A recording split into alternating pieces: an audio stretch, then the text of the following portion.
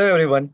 A very good evening and warm welcome to all of you who has joined for yet another episode of Cricketing Blues. Today is a very special episode as we are going live on Diwali night. I would like to wish you all a very happy Diwali from entire Bangkok Blues Cricket Club and Cricketing Blues family. We cricket lovers truly love the gentleman's game or sometimes the gentle ladies' game. But very now and then, players get passionate, aggressive, and perhaps even unruly. The key people who brings back sanity and order to our beloved games are, you guessed it right, the on-field umpires. Umpires are perhaps the most important ingredient for a good, competitive game of cricket.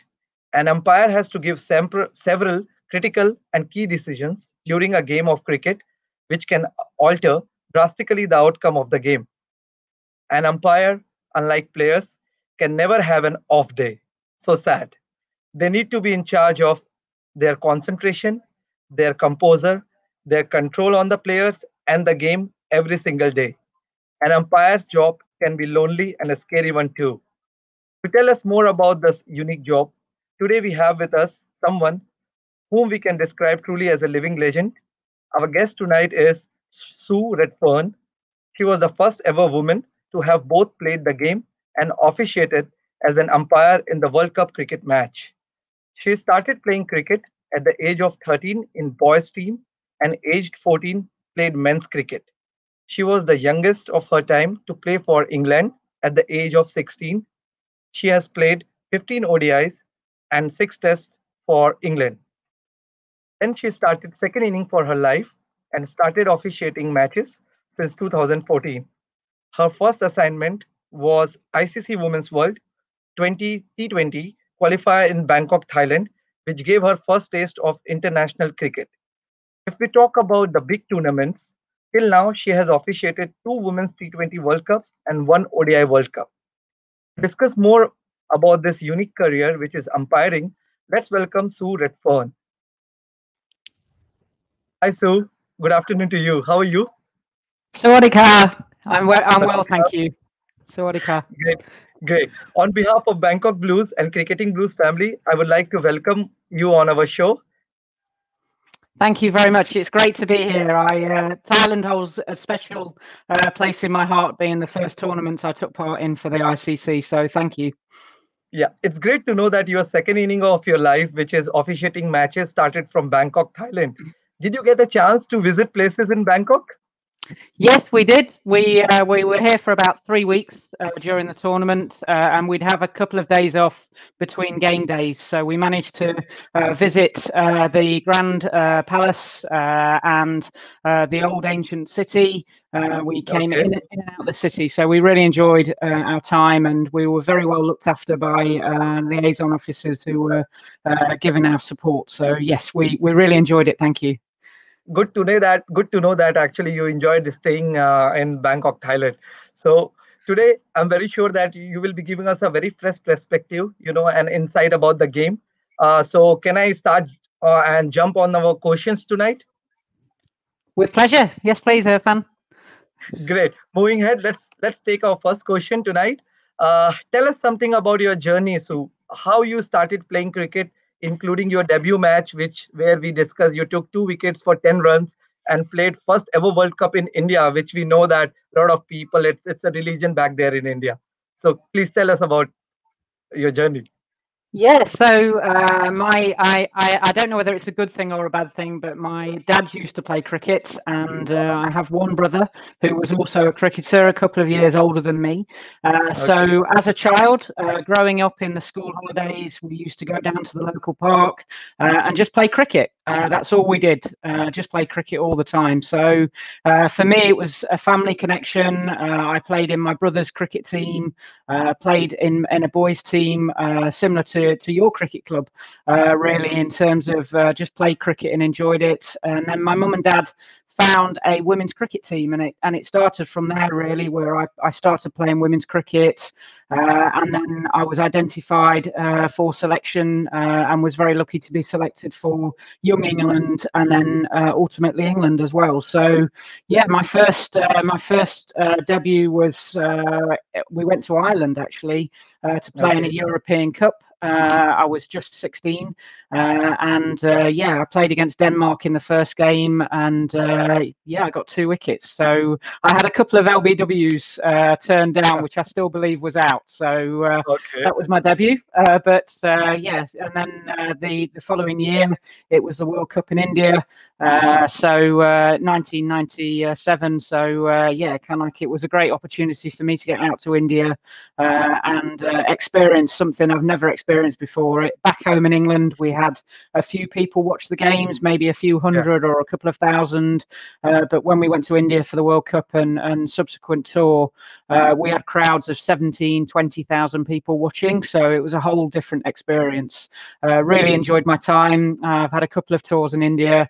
The World Cup really ramped up the experience, and yeah, it was great to be part of. We unfortunately were knocked out in the semi-final, but we stayed to watch the final that had a full stadium at Eden Gardens. So that was pretty special to see that. That's great to know that, you know, you once you go and play in a bigger stage, you're always very eager to perform well. So how was your journey, like starting for the first match and going ahead and playing a semi-final? How was it? Yeah, I think any cricketer will say that you know, you have good days and bad days. Yes. You know, part of being a cricketer is dealing with those bad days, dealing with injury. So I actually, on my debut tournament in Ireland, I actually came home injured. So you know, recovering from injury, trying to bowl yourself into form. I was a bowler. Went through a spell where I really struggled with no balls and my run-ups. But you know, that's what you train for, and that's what you try and do. You know, you try and spend your time in the nets with your coaches to try and, you know, work your way through that. And there were definite highs and lows, but I wouldn't change it for the world. You know, it's made me the person I am, and you know, I'm very grateful to cricket and very thankful for the opportunities I've been given. That's great to know that you know, even after having such a beautiful journey, people admire and love the game of cricket. So that's so good to hear, and always good to say that as well. Moving Yeah. ahead, let me go with the second question. What we have for you today: how did you end up in such an offbeat, unconventional, and the cool career? Cool umpiring. Cool. Yeah, it's certainly. I would say it's the, apart from cricket playing, it's the best seat in the house. Yeah. You know, I feel very lucky that I'm able to watch some very talented cricketers and be part of some very special games. And you know, to see that direct in the position I'm in, you know, again, I feel very privileged and very lucky. I suppose I came towards the end of my playing in 2012, 2013, and I really wanted to stay involved in cricket in actual playing capacity because I work in cricket as a full-time job, but I wanted to actually, you know, be on field and be part of that. So my dad did a little bit of cricket umpiring, had a chat with him, and we talked about whether or not, you know, it would be something for me. I took my laws courses in my local county association, and then was appointed to a local league and started umpiring men's league cricket, and then it pretty much took off from there very quick, really. So yeah, I feel very lucky. I suppose it was probably my dad's influence that I wanted to cricket umpire. So yeah, I feel very lucky that I'm still able to kind of like take part in the games. As you just mentioned that you started your second inning of your life, which is an umpiring actually, and it took off very quickly. I remember a remarkable decision was taken by the ICC on 25th of November 2015 with respect to the ICC Women's World T20 Qualifier in 2015, I guess, where they appointed 4 female umpires for this tournament, and you were one of them. So my next question is on it as well. How was the feeling to start with the second phase of your life? Did you know that this will happen soon in this your career? Absolutely not. It was a total shock. I received an email from the ICC inviting me to come to Thailand to take part in the World Cup, and I honestly thought it was a bit of a hoax. I was very surprised, but I have so much to thank ICC for to give me that opportunity and to put trust in me and to believe in me. How did it feel? I was very, very nervous. I remember that first tournament. My colleagues who were in that tournament with me, both male and female, they were amazing, because some of them had already been experienced and had taken part in tournaments. So all the processes and the protocols, we had an umpire mentor that was actually with us as well. So all of that support really, really helped and made me feel a lot more comfortable. I think as anything, as a player and anything you do in life, if you feel relaxed and if you feel comfortable, then you're going to perform better. And I think the ICC really do try and put you in that environment and support you. So never expected to be there. Feel very lucky to be given that opportunity. But I feel, from back in 2015 when that tournament was to where I am now, it's really helped me develop as an umpire. So I feel very lucky. Yeah. That's great. So whether in right now Birmingham, where do you stay right now, is it favorable to cricket? Are you still enjoying going to infield, or what is it like right now?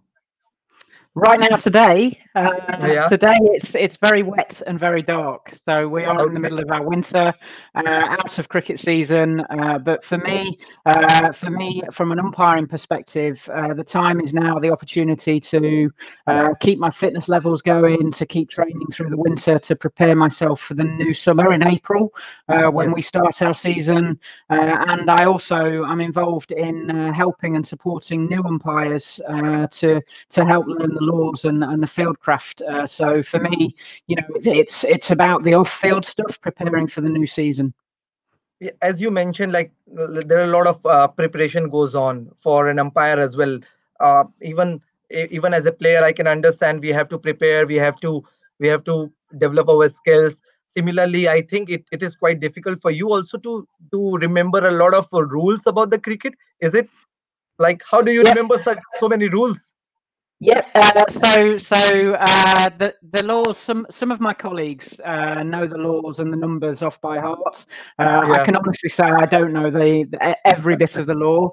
And I think what the key thing is you learn something new every day you go out on a cricket field. Something happens that has never happened before, and you learn through those experiences, and kind of like keeping your awareness, reading the laws is a critical part. But for me, there are some areas where what I love, and when we're together as umpires, we test each other and we ask questions. We look at what's happened in matches. We watch the TV just like you guys do. And if something were to happen in a game, we start asking ourselves, what would you do in that situation? Would you have given the same decision? Why would you give that? So you learn from each other, and that's what I love. Even though you are out on the field, you are a team. So it's there's definitely a lot to learn, and you learn every time you go out there. So that's true. Like there is always a learning curve. It's keep on revolving. You need to start wherever you start. You just need to keep on learning new things. That's true. As you mentioned, there are a lot of preparation. It's a very tedious job. You have to have a full focus. So my next question is on it as well. How important is to be fair and consistent while officiating a match? Yeah, I think it's absolutely essential. First of all, I've said before, I think if you're enjoying doing what you do and if you feel relaxed, you're more likely to make the right decisions. So putting yourself in that space where you can make good decisions, being in the moment, and being able to kind of like make sure that you just stay in the moment is really clear. And I think one thing that I want to try and achieve as an umpire is to, be authentic. So, be honest and, just look at what the delivery was and make the decision as best I can. Yes, I've played for England, but I've umpired England this summer. But whilst I've been umpiring England this summer, to me, I don't care who wins. What I care about is I do the right thing, what's right for the game. So, key things for me as an umpire is every delivery, I say to myself, what's important now? I have to get my focus in the right place, and you try and make fair decisions and consistent decisions. So, some of the things I'm sure as a player, Redfern, some of the things that you maybe get frustrated about are wide calls and things like that. So you try and be as consistent as you can in terms of those wide interpretations. So don't you think that nowadays, because there are a lot of technologies available for which actually sometimes help as well, but don't you think that it is a bit rude to umpires? Like it sometimes it makes umpire looks bad in front of so many viewers or something like that. Do you feel that sometimes? So my first ever experience of DRS was in a World Cup in the Caribbean. Yeah, So it was in the West Indies in 2018, and yeah. I was really nervous about the DRS and Mhm. obviously having the ability for everybody to review my decisions. And I Yeah. think what's important is, kind of like for me, if I were a player now. When I was a player, I wanted the umpire to make the best decision, and the True. technology can help umpires make those decisions. We're human; we are going to make some errors, and I think as long as our processes are there, then Yeah. we're going to get some wrong, and the close ones sometimes go our way, sometimes don't. But what's important is our processes are right, in True. terms of that. So, but for me, I like DRS. I think it's good for the players. I think if there's a decision that needs to be overturned, it needs to be overturned, and you just move on with the game. I think what's important as an umpire is you learn from that, and Yeah. DRS. I think it's great because at the end of the game, I can review my footage.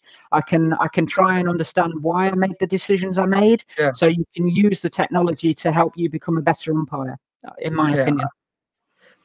Great. You earlier you mentioned about the preparation you have to do, like fitness level and rest of the stuffs which an umpire has to take care of. So my next question is on the preparation side of an umpire, being an umpire. What type of preparation an umpire has to go through before featuring in a game? Just Yep. before, like suppose tomorrow you have a match. So how do you prepare for that match? So if it's in a tournament, it's slightly different if you're together as a group of umpires.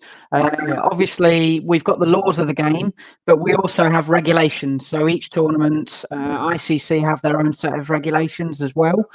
So it's important that obviously we read through those regulations to make sure that we are being consistent. We'll then discuss with colleagues about how we want to manage the match, and obviously to make sure we're consistent in the interpretation of the regulations.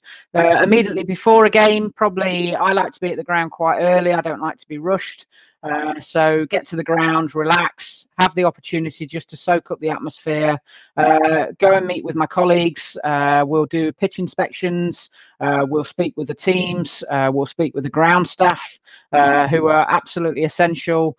Communication with the scorers, understanding how we're going to communicate properly with the scorers, and basically then just get myself into my moment. So I do like a bit of quiet time just before a match, just so I can control my breathing. I get quite nervous before a game. I actually, on the morning of a game, I might wake up and feel a little bit sick. But I think that's good if kind of like, because I care. I want to do a good job. So so preparation starts days before. But at the ground, probably 2 to 3 hours before the game, I like to be there. So there's no surprises, and hopefully everything's organised.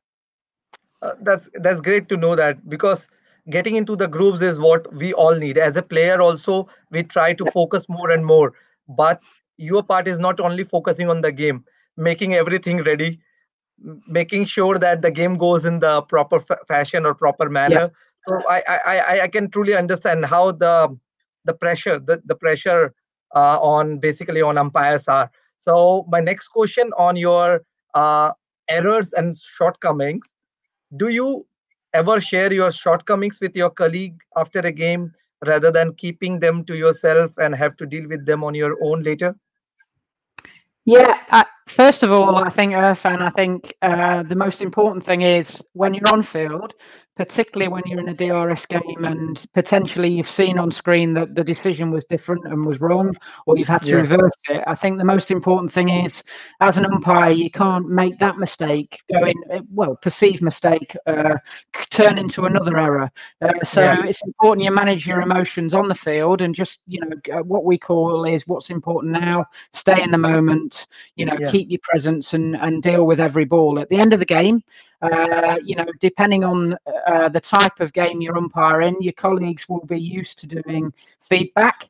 And I think it's really important as a team, we do discuss the performance and, we talk about what went well, what didn't go so well, what might we do differently moving forward. So, I personally like to talk about it. I like to learn from that, and if something hasn't gone well, how can I make that better next time? How can I make yeah, a better decision next time? So, and I don't think, making a decision which necessarily is seen as a bad decision, we're human. We will make those errors, but it's important that we don't continue to make the same errors and you learn yes. from those. So True, true. So basically, sometimes it's always good to talk to your fellow umpires, take their input, and also might be it certainly will might help you in the next games. So that's what we have to evolve as a team. Correct? That's what you guys also yeah, believe. see, even though it looks as if on the field you're standing at the bowler's end, you're on your own. You're really not on your own. You have a team around you, and it's so important to work together as a team because your square leg colleague, your TV umpire, we're mic'd up and we can talk to each other, and it's so Yes, important to have that communication. And if there are games sometimes, Irfan, where I'm really busy and my yes, colleagues busy, or vice versa. And what's really important is if there's a bit of pressure on your colleague, I would love my colleague to kind of like step in and help me out in terms of whether that be emotional, just saying kind of like just providing that little bit of kind of like reassurance. So working together as a team, as an umpire team, is so important. yeah. That's great to know that. By the way, we just discussed. You just mentioned about the DRS. I actually have a specific question for on DRS. So let me ask that one for you. What's your take on DRS? Basically, does it make umpiring look easier or more difficult? Does it make it look easier or more difficult? Yeah, I think what's great about it is, like I say, you can learn from it. I think yes, sometimes, because of technology, it can all be slowed down. It makes yes, possibly decisions look a little bit simpler. yeah, We have a fraction of a second to make these decisions, and you try and use every ball. It's not just about that decision. Every ball, you do yes, the same correct. process. So for me, it's about kind of like, did I get my process right that ball? Did I see properly? And then have I interpreted what I saw correctly? So for me, DRS helps because then you kind of like have a closure because, if it goes to DRS and you can see you've made an error or you've made a correct decision, then it gives you the confidence or you can learn from it. So, Yes, for me, it kind of like makes umpiring a little bit easier because you yes. can learn from it. But maybe to the audience, it might look as if umpiring is a little bit easier than what it is. I don't know. Maybe ask the audience that. I'm not sure. Okay, I understand that sometimes technology can be a boon or sometimes it can be a disaster for a person. So it's exactly the same way. You learn sometimes, and also sometimes it makes you look bad on front of many viewers that there was a easy decision which could have been given an out, but it looked like a DRS helped here. So I totally understand your point. So we all know how difficult a job an umpiring is, correct? So my question on a lighter note, because you might have faced this many times, do you recollect any funny moment or incident while officiating in Women's World Cup recently, or anything which comes to your mind now? Yeah, there's been plenty of times where both as a player and as an umpire things have happened. Had a couple of occasions where we've had to stop the game and we've had to take shelter. We've had to immediately drop to the floor because a swarm of bees would be coming over the pitch. Yeah. So you know, kind of like we had to stop the game because obviously we're in danger from bees. I had an incident. Actually, it was in Sri Lanka a couple of years ago where I was at the bowler's end and a fielder threw it in, and just instinct from an ex-player, I suppose, I almost picked the ball up on the overthrow as the umpire. So, you know, just little silly things like that, which are kind of like a little bit daft. But in a league game, in a club game back in England, I was umpiring at square leg, and I actually caught Catherine Brunt at square leg as the umpire. The ball came towards me, and just instinct was to catch the ball, and I was like, what do I do next? I just dropped the ball and I wasn't sure what to do. So just silly things like that. And yeah, kind of like you know, sometimes incidents happen and you know, you can't help but smile. Sometimes you have to keep a straight face as an umpire, and you know, some of the games, sometimes things happen. A couple of times where nobody's appealed on the cricket field, and you know you're going to give it out if someone was to appeal, but nobody's appealed. So you've got to try and keep this straight face, because you know it's not my job to tell anybody that you know you should be appealing. So you know, things like that. You're looking at your colleague and you're like, "Did you hear that?" And they're going, "Yep, there's no appeal," and you're just like, "Okay, just got to carry on with the game until somebody appeals." So just silly things like that, really. Is that happen ever? Like no appeal, but you gave it out? Is that ever happened?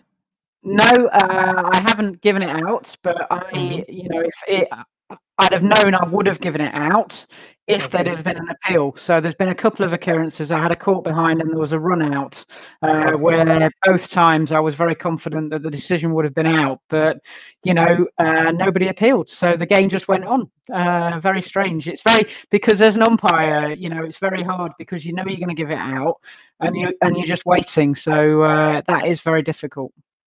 Okay, for my next question, moving ahead, I have a very special video to show it to you. Then I'll ask my next question to you. Let me play that video for you. Perfect. Finds the outside edge. The pace on that ball. Oh, wonderful stop. That's Nathakan Chantam. That's her entry into the Jio Women's T20 League Challenge. Wow. Look at that for an effort from Chantam. A little late on that, Jemima. Wow, that's phenomenal effort. Brilliant. She's definitely saved a couple of runs here. Won a few hearts. Just have a look on the entire dugout of blue. They were all mesmerized by that effort. Top class effort.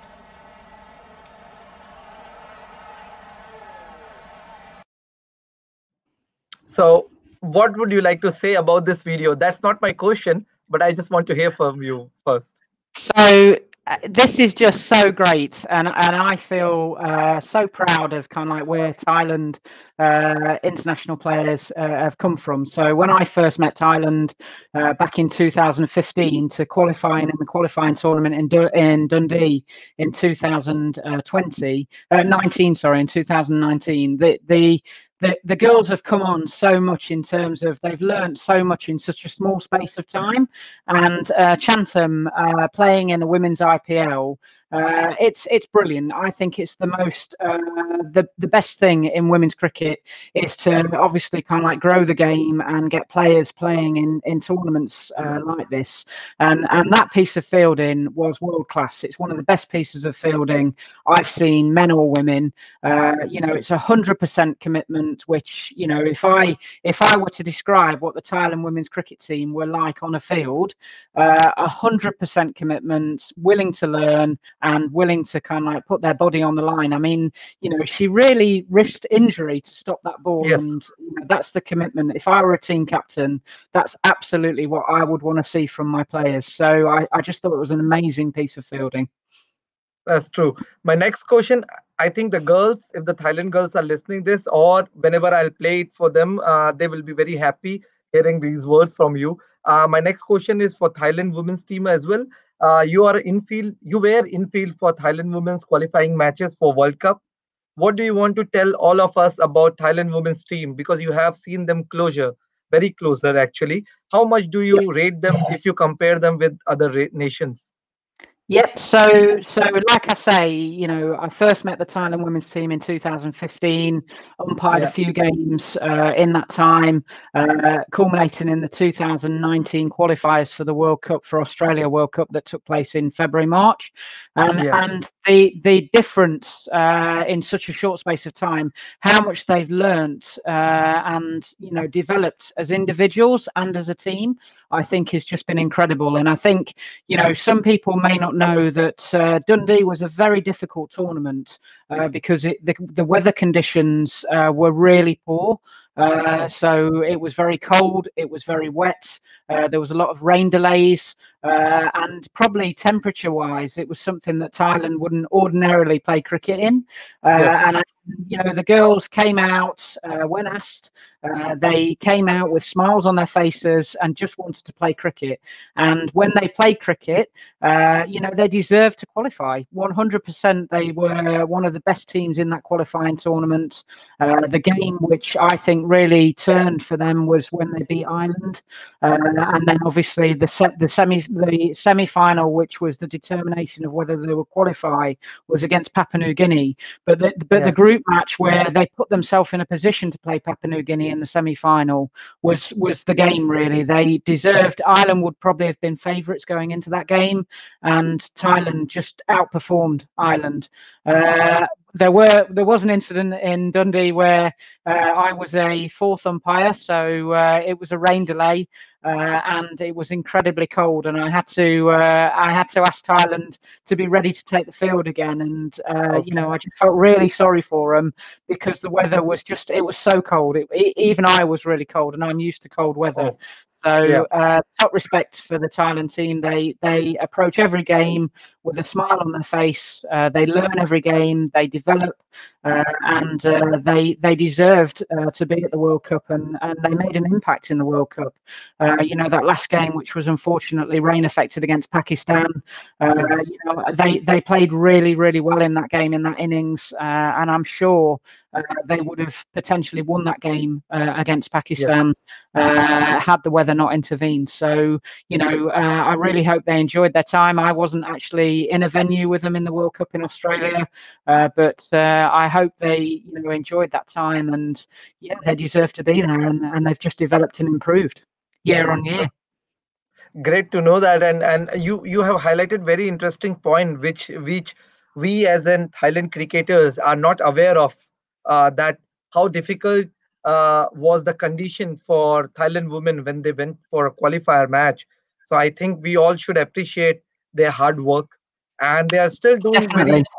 they are actually very hardworking. They every time we see them coming on the field regularly practicing, and the coaches are actually working hard with them. So we can understand where they are actually is just because of their hard work and the skill set what they have right now. Moving ahead, let's go ahead with next question on your favorite thing, what that is umpiring. Are good umpires born or made? Simon Toffel actually says that to be a good umpire, you need to be a good person. Do you agree on that?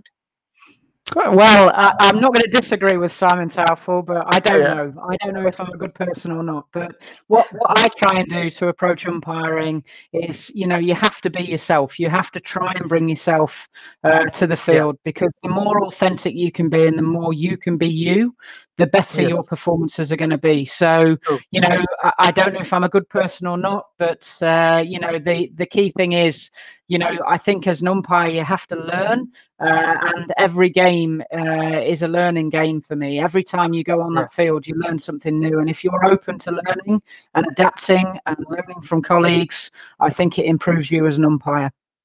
true, true. So that's actually a very good thing you just mentioned, that you just need to be if you want to be a better and better, you just need to keep working hard on it, whatever you do. So I think so. Even if you're focused on your job, you will achieve success. That's what it is. Correct. Okay, that's great. Yeah, you can only control what you're in control of. So Yes. if I, try and continue to kind of like improve my performances, improve me, and learn from my Yeah. experiences, then the rest of it should take care of itself. But you have Yeah. to, for me, two things: enjoy what you do, and be authentic in how you do it. Yes, that's true. So Yeah. let's move ahead and take our next question. How much did it hurt when you got decisions wrong? Did it affect you for the rest of the match or rest of the day? Yeah, so a couple of years ago, I made I had a really poor match and made a couple of really poor decisions. And I think at that point, it did affect me, and it did affect me for the rest of the match. And I think, what I've learned from that, and I actually employed a sports psychologist to help me. And I think what I learned from that is, how to stay in the moment, how to deal with those errors, and how to keep my faith, really, how to keep my confidence, that one bad decision doesn't make me a bad umpire, and basically stay in the moment. So, and I think this year, I had a decision overturned in the women's international games, and I think I dealt with that much better because of that support and what I've done to kind of like prepare for that. So, you just park it, and you can't, you've made a bad decision, but the key thing is stay in the moment, don't turn that into another bad decision, and learn from it at the end of the game. Park it until the end of the game, review it, and understand why you've made the mistakes. But yeah, I think that's the key thing: staying in the moment in the game of cricket, not dwelling on what's happened or what decision you've made, which sounds easy, but it really isn't easy. Different people have different techniques. I know what my tactics are, and I feel quite confident. I'm better at staying in the moment now than what I was. Do you think that's a switch on, switch off mode sort of thing? You just need to go ahead. You even if you are not 100% on that particular day, you have to be switch on. You have to be on switch on mode. Is it like that sometimes? Yeah, and also as well, kind of like there are some games where as an umpire, you're just not in the game. Yeah. There's no decisions. The game is just moving forward at a pace. Nothing is happening, and then they're the games that are probably the most dangerous for an umpire, because then something is happening, and if you're not ready for it, you can make Yeah. a mistake really easy. So, I think what is important, 2020 happened so quickly. It's an hour and a half, and pretty much it's bang, bang, bang. Whereas Yes. in longer formats of the game, because we umpire across different formats, there is more time, there's more downtime. So what's important there is you can have moments where you switch off, but not Yeah. switch off, but turn down. So you can it's not high intensity. You're not focusing as intense as what you would be. So, Yeah. it's important that you get your timings right, of when you've got high intensity concentration versus less concentration, if that makes sense. Yeah. I understand your point. Okay. So let's say that people wants to do umpiring if they are interested on this particular side aspect of the game. So my next question would be on that point. What can be done to encourage more people to take up umpiring? Yeah, I think a couple of things really. Visibility is key, and I think this is where the ICC have done an amazing job to put faith in the 4 female officials at that original tournament, qualifier tournament. Having that visibility of people who who perception is that umpiring is a male dominated role. And we need to break that perception. We need to show that actually there are female officials out there.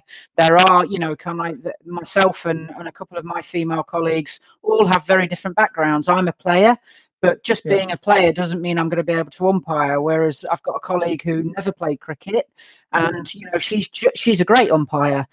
So I think what's important is sharing those stories and having that visibility of female officials to show that actually you can take part in a role in cricketing, which ordinarily you don't see. So having that visibility, promoting more that cricket umpiring is a genuine route and a career for a variety of people. It doesn't have to be ex-male players. It can be a variety of people who can umpire. True, that's true. Yeah, like, just you need more and more people to be aware of it, on what needs to be done, how you, if you are interested in that particular job, how you can move ahead. But do you also think that there is also a cricket body help is always required? Because I have seen Cricket Association of Thailand many times, they keep on offering a lot of individuals refresher course for umpiring, scoring, and all those sort of things. So I think um, getting people aware is also one important point which we have to make it correct. Yeah, I absolutely agree with you, Redfern. And to get into umpiring as well, particularly for some women, having female-only courses in some areas does work, because sometimes women are less confident in taking part because they might have less experience in cricketing. So having female-only environments can help get more women involved in officiating in some areas. True. Okay. Let's move ahead and take another question. I have a couple of questions left actually. So, do you think cricket is still a gentleman's game? Very important question. Depends really what you mean by gentleman's game. So obviously, kind of like, I think what you mean there is about spirit of the game and how it is played. So from my perspective, I think cricket. I've always played cricket and been around people who've taught me how to play cricket properly. So making sure that we respect decisions, that we play in a way that is competitive but fair. And I think, for me, that's important. So regardless of being male or female playing the game, how you play it and how you show your competitiveness, I think is very important. And Thailand women do that amazingly. They respect decisions and they just play the game through enjoyment and respect their opponents. So yeah, that for me is, kind of like important, that we remember where the game's roots are.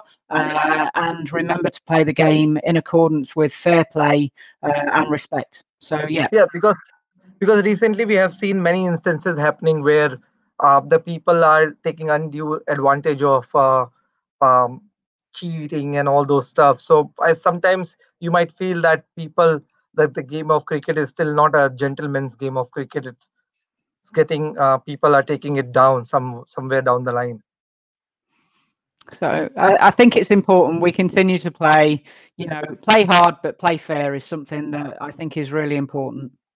True. An important question, last question from my end for today. What is your future plan? So for me, it's about keep learning, keep my fitness going, keep improving my understanding of the laws, keep testing myself, and yeah, just the next game is the next important thing, really. So not looking too far in the future, just performing in every opportunity which I'm given. So kind of like, it's important that every game you give your best and you try your best, and hopefully your performances are good. So for me, that's my future plan, to take every opportunity and try and make the best of it. True. So we are going towards end of the show now. I have a couple of rapid fire questions for you. So thanks for answering all the questions.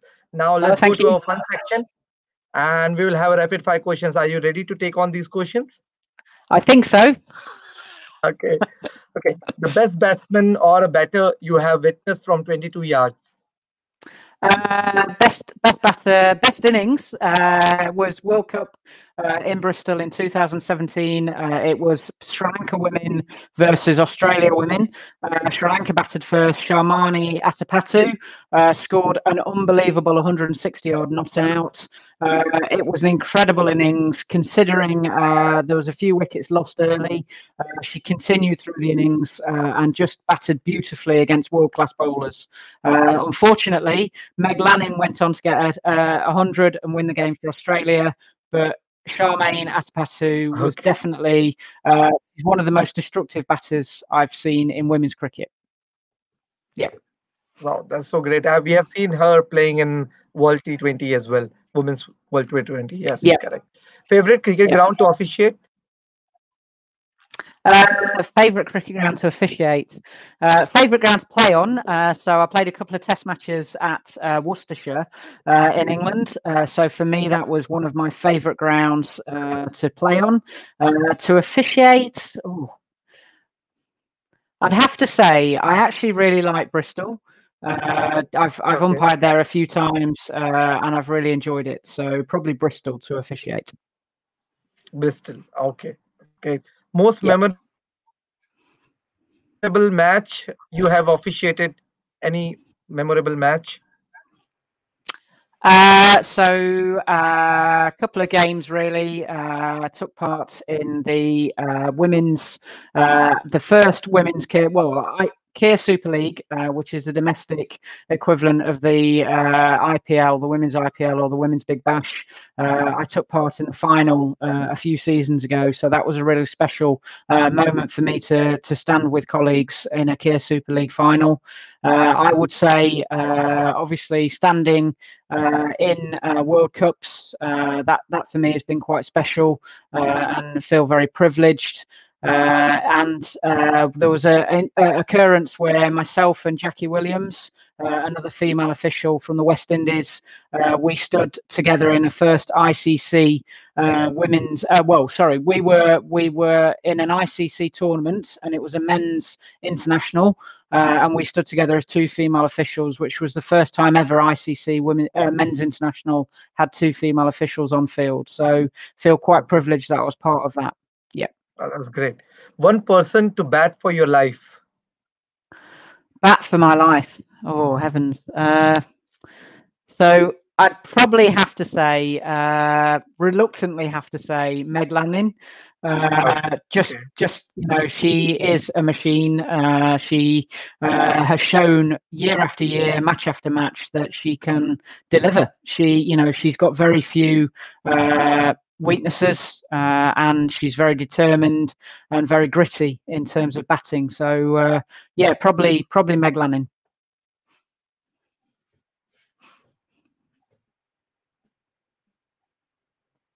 Okay, that's great. Favorite food? Favorite food? Probably risotto. Probably so rice. Probably risotto would be my favorite Okay, food. okay, that's great. If you're given a superpower, which superpower you want to have? The ability to turn back the clock and do it again. So have hindsight Okay, and be able to relive another moment and repeat time without travel. making an error. Yeah. So time travel would be Yeah. it. Yeah. Okay. Best advice you have ever received? Yep. So two pieces of advice from cricket umpiring is just go out and enjoy it and remember to be you, but also as well do what the game expects. So when you make decisions, do what the game expects. Okay, great. Favorite holiday destination? Somewhere warm and on a beach with lots of time to relax. Yeah. So my next question is, when can we host you in Bangkok for a visit? Oh, I would love for that. England has to come out of lockdown, Yeah. it would be lovely to go back to Thailand and see more of Thailand. We stayed for 3 weeks in Bangkok. It would have been nice to be out in different areas and see different regions. Great. Describe yourself in 3 words. That's my last question. Oh, probably intense, silly, and just a bit of a cricket badger, really. Okay, great. This is it from my end. I think I have to thanks a lot for coming on the show. It was great to host you. It's always very difficult to get in people who are from different aspect of the game and take their inputs, take their insights, and it's really helpful for us to improve as a cricketer and as an individual as well. So I would like to just thanks from entire Bangkok Blues family. No, thank you, Irfan, for allowing me the chance to give a different perspective on cricket. And for anybody watching this, umpiring is a great opportunity. If anybody wants to go, male or female, please do. Please give it a go. So thank you. Thanks. All the best for your future, and be safe and take care. Thank you. Thank you. Thank you. So we had today Sue Redfern. She's an ICC level umpire, and we have seen quite a different and fresh perspective of a game. So I think a lot of people today are celebrating Diwali and couldn't able to join. So if you guys want to watch again, please have a look again. And this is it from my end. Happy Diwali. Good night. Take care.